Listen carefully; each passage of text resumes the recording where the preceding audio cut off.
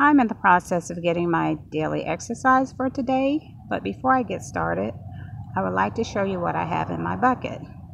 I have a pair of Fiskars loppers, and I'm going to be using them today to get my exercise in the form of cutting down honeysuckle vines, which I will show you up in the trees.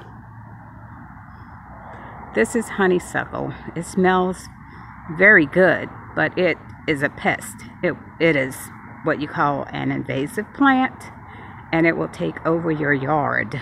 So my exercise today is to reach up and cut down as many of these vines until I can get my heart rate up and work up a little sweat, and then I'll do some more at another time.